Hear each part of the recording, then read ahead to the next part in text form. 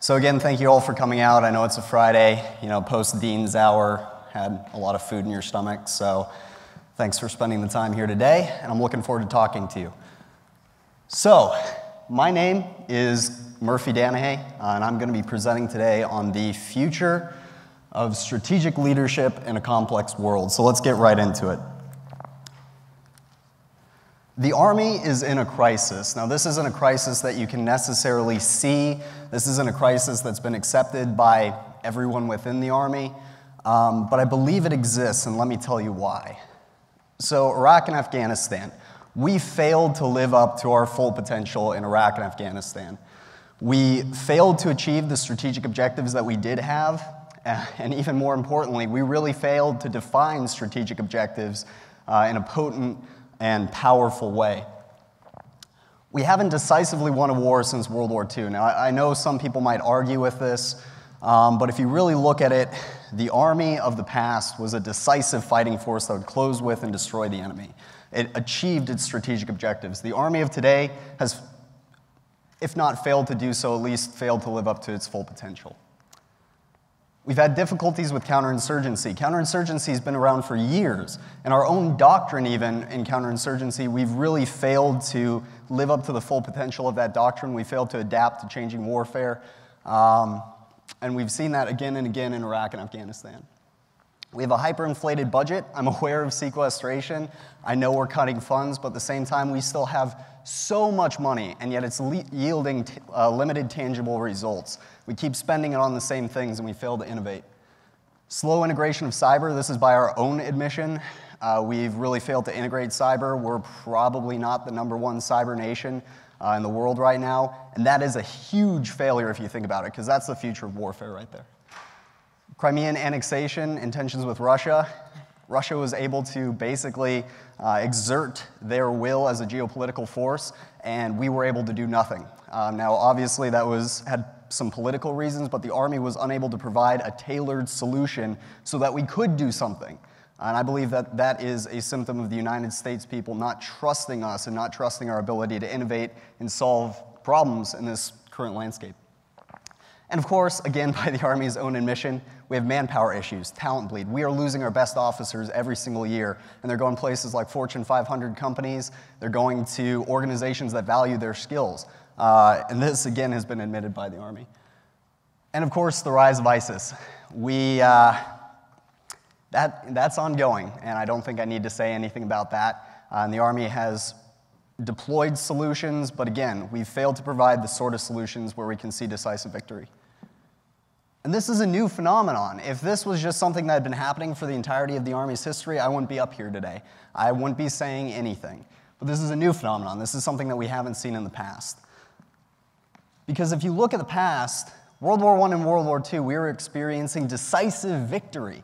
We were the most powerful military in the world by far, and I mean, we still are, but we were achieving strategic objectives everywhere you looked.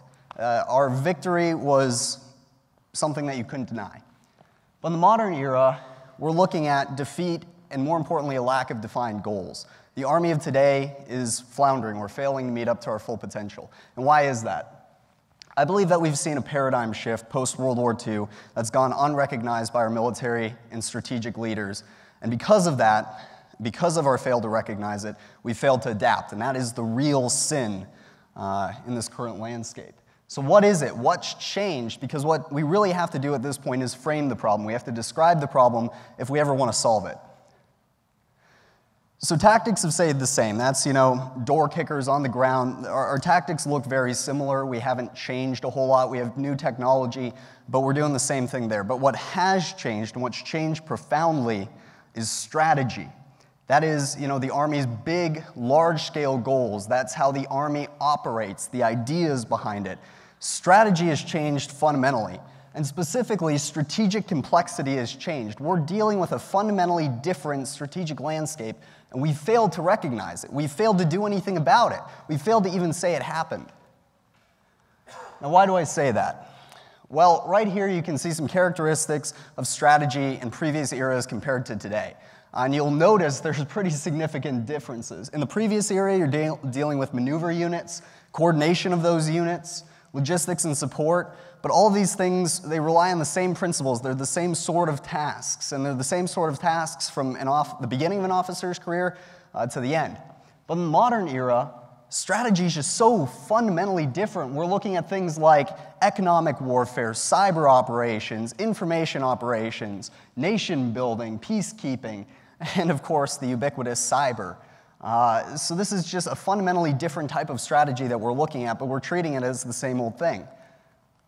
And even more importantly, and perhaps something that's even harder to pick out, is in the past, tactics and strategy were very, very similar. They were practically, extensions of each other, because as an officer moved from the beginning of their career working in tactics to working in strategy, they were basically just dealing with increases in the size of units. So they were leading larger and larger organizations, but the principles remained the same.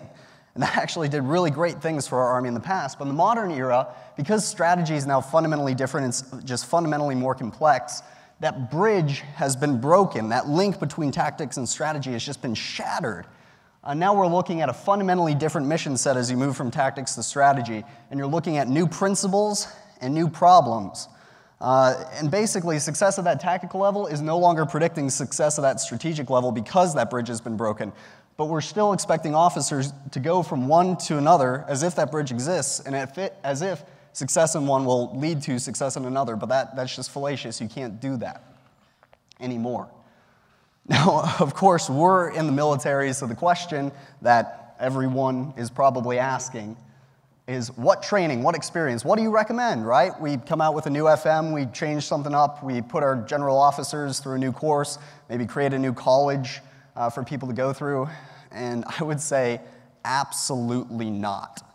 This is not a function of training or experience, and why do I say that? Because we've tried it. This has been the last 20 years. We have tried coming up with new ways to train strategic leaders, and it has failed resoundingly in all of those ways that you saw in my first slide. So why is that? I propose something new. I propose that this is a talent management problem. We're looking at a different kind of problem that needs a different kind of solution. So what exactly am I talking about? Well, if you look at organizational literature, if you look at psychological literature, if you look at literature on human performance, what you tend to find is that people have enduring constellations of traits that are continuous across their entire life, or more or less continuous. These are very static concepts that each individual displays.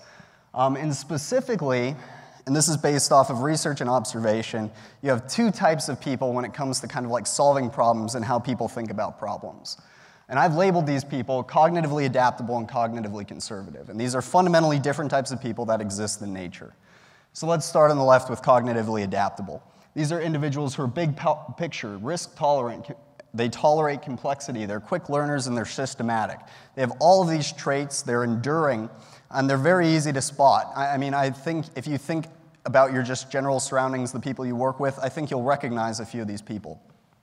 On the right, with cognitively conservative individuals, you have individuals who have a local focus, who are risk mitigating, very detail-oriented, a word that the Army loves to use, learn through experience, and they focus on their immediate environment.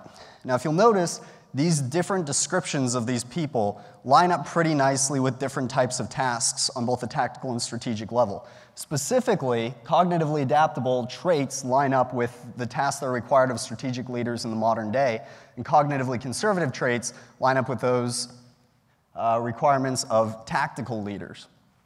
And in the past, the Army has mostly relied on these cognitively conservative individuals. And why is that? Well, because cognitively conservative individuals embody everything that the Army is looking for in a tactical leader. They are the epitome of a tactical leader, and because that link between tactics and strategy used to exist, we could just put these people through the pipeline, they'd get to the top, and they'd do fine, because tactics and strategy weren't that different, so we never really moved them out of their wheelhouse. But in the modern era, we're stretching these people, we're stretching them with this new form of strategy, and we're stretching them too far, and they're breaking. So just to kind of illustrate this point, if you look at our current career progression, you're moving basically from the company level and then you're moving up to general officer where you're influencing strategy, where you're working on those very big picture ideas. So if you have these two different types of people, and they both join the Army as officers. What you're going to end up finding is that cognitively conservative people are going to succeed on that tactical level because they are naturally tactical. They're naturally inclined to tactical tasks. And they're going to easily move up the ranks to general officer. But once they get to general officer, they're very much outside their wheelhouse. So they are going to begin to fail in very noticeable ways. These cognitively adaptable people, now they may not fail at the tactical level, but what you're going to generally see is they're going to find that it's outside of their natural abilities, and they're either going to find a way to get out of the Army because they're not experiencing resounding success, or they're going to go into things like functional areas. So these individuals are basically being weeded out of the progression to general officer very early on in their careers, so they're never able to get to a point where they are working on the things that they're naturally good at. They're never able to influence strategy. So what are the solutions? Because we need these naturally inclined strategic leaders at the strategic level. We need them to solve the complex problems of today, but our current career progression, it's not set up for that. Well, I recommend something that I like to call the split track model. So essentially what this does is it's a talent management device that allows individuals to work on what they're good at in each and every part of their career. From the beginning to the end, they're working on things that they are naturally inclined to. So as you can see, cognitively conservative people, what I basically did was I modeled their career path on what used to work in World War I and World War II, and I did so artificially. So they're just moving from the tactical level into larger and larger units, leading larger and larger units with larger and larger tasks, basically. But it's very similar to what they were originally doing in World War II before we saw this change in strategy. Whereas cognitively adaptable people, now at the company level, we're putting them in strategic positions. We're allowing them to work on strategy because we've divested the concept of general officer from the concept of strategy. We've said, why? Why does there need to be that link? There shouldn't be. The people who are good at it should be working on it. And their career path, basically, they just move from working on strategy to working on more and more complex strategy where they can make more and more of a difference. We maintain the rank structure, but we kind of break it up, and we separate some ideas from each other. And as you can see, basically what this does is you allow people who have both of these skill sets to get to the highest levels and succeed and make a difference in the Army. And of course, because it's the Army, they need to have the ability to move, to learn new things, to experience the other career path in a sense, but the goal behind it is managing talent and making sure they're working on what they're good at consistently throughout their career timeline. Now what about West Point? Because everyone here is thinking, great, big Army, good, makes sense, I'm not a general, I can't do this right now. What about West Point? Well, my proposition is that these cognitively adaptable people right here, they're not even making it through accession sources. They're not even getting into the big Army as officers yet. Because what happens is these cognitively conservative people, they're looking at accession sources which are very much modeled on producing tactical combat leaders, and they're saying, hey, I'm great at this. This is awesome. This is super fun. And they make it out to the real Army, no problem, where they go on to succeed at the tactical level, the operational level, and they move on to the strategic level, zero issues, and there, at the strategic level, they begin to fail resoundingly. Then you have these cognitively adaptable people who are like, I am not good at this. Why don't I just go do something else? They go on to work for the NSA, for the State Department, and we immediately lose that talent. It is not even in our talent pool. We do not have access to that talent because our accession sources are weeding them out with those three words, tactical combat leaders. So to very quickly sum up, tactical leadership success in the modern era does not necessarily mean strategic leadership success. There's no longer that bridge. One does not imply the other, and that's a change. That's a change that we've seen in the modern era.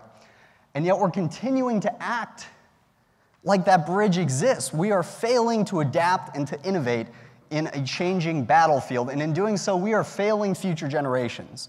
We are giving future generations an army that cannot adapt to the problems that they will experience and that is not going to be able to win the nation's wars. And that's a huge issue because we need an army that can improve the nation's national and international security. That's our only mission. If we're failing to do that, we're failing everything, and we're currently failing to do that. Again, that's our only mission. It's not tradition. It's not preserving the past. We need to adapt because the harsh reality of the modern battlefield is, and especially in the Army, we innovate, we become better, we become stronger, or we die, quite literally in many senses. So thank you. I'm sorry to end on that note, but I feel like it's necessary. So thank you all for coming today, and can we get a big hand just real quickly for Rio, who organized all this? He's just been absolutely amazing to work with, and I appreciate it.